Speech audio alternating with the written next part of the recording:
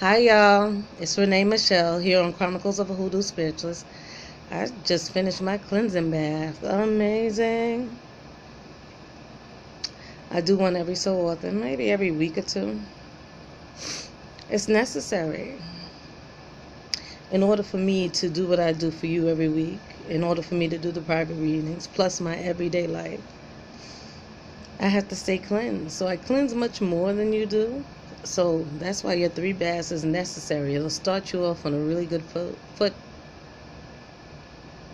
I just want to show you that I mean what I say and I say what I mean. I'm not BSing you. This is something I do myself.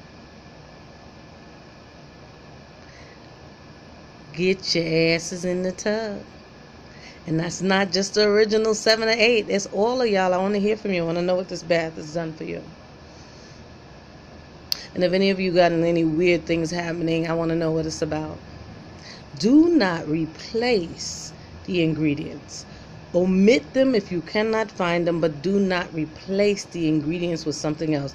And if you feel really empowered to do so, please email me and I will email you back as soon as I can. Good luck. Ashe. Stay blessed. Renee.